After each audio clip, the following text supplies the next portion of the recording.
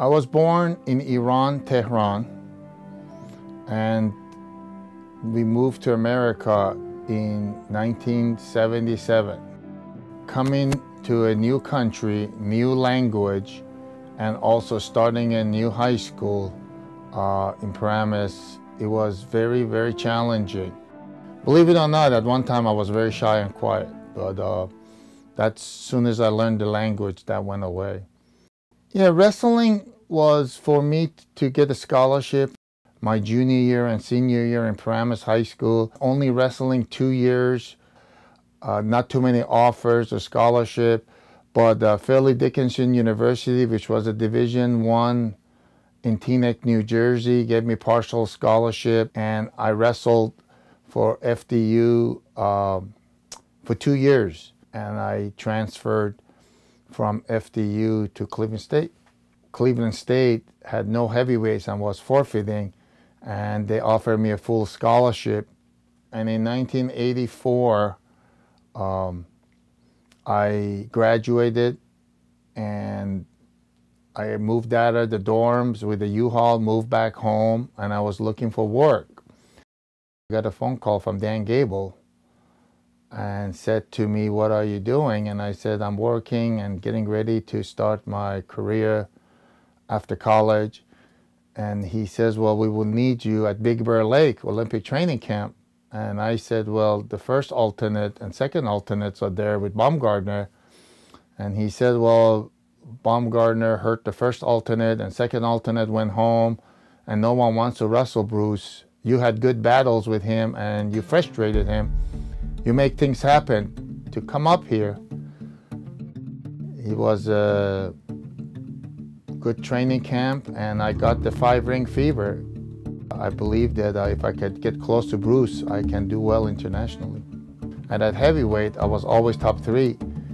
Really, there was no opening to make the team. I knew I could win medals if I make the team. So I started wrestling Greco-Roman in 1988 after Pensacola Olympic trials, where Dan Chandler and I sat down and talked, and he thought I could be a world medalist. I just was trying to improve my position by making a national team and training to make the team.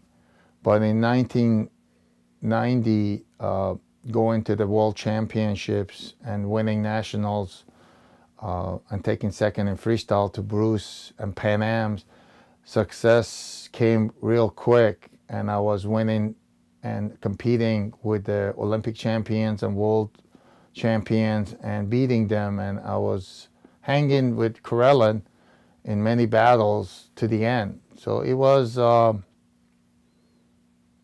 like success feeds success. The more I won, the more I wanted to do it. When he came to Phoenix, he had really limited skills, and none of us thought that he could do what he eventually accomplished. He did that through hard work. No one worked as hard as Matt Ghaffari, and it can prove that the more you work, the better you do get. The important was that in '91 I got introduced to Anatoly Petrosyan. Anything what I showed him, he just follow my old techniques, especially parterre position, his defense, on the feet position, on the hook position, and he was very disciplined. In '91, I was a world silver medalist. Going to Olympics, winning a medal was only thing that motivated me.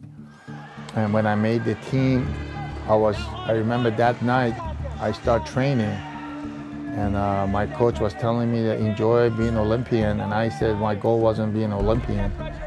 And I got injured in France before opening ceremony, and I hardly could march in opening ceremony. And I lost to Olympic bronze and silver medalist, and really broke my heart. Matt Ghaffari as an athlete was tremendous. He's one of the hardest working athletes, heavyweights that we've had in our program. Obviously, he won 4 world/Olympic medals. He was a silver medalist in the Olympics. Karelin for a few years was the only guy beating him worldwide. And he really did set the tone for our Greco-Roman program to improve during that period of time. 34-year-old Matt Ghaffari is a heavyweight's heavyweight. He accepted with relish his gold medal challenge last night from the unbeatable, stone-hard Siberian Alexander Karelin.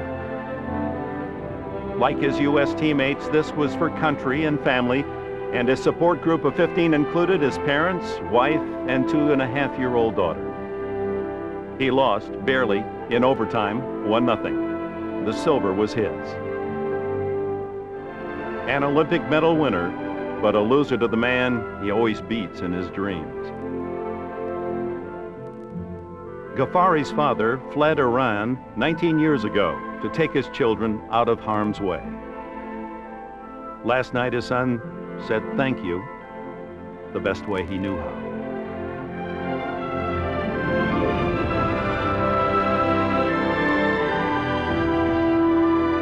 '92 was like the funeral, and '96 was like the wedding, win an Olympic medal. Life is just like Olympic rings. Every ring is equal. Every opportunity to be a good father, being a good husband, good coach, good community member, good businessman, good student. You try to be a champion in every area. Amy and I met at the first week at Cleveland State in 1981. We got married in 1986. We have 4 beautiful children. And she was my first sponsor besides my mom and dad. She worked and I wrestled. It was important that it was part of our history that the medal belongs to the family. This is one of the happiest moments in my life, just to get recognized by the peers. I was a late bloomer. I didn't start wrestling to my junior year, but I had the desire and perseverance to work hard and have success in my sport.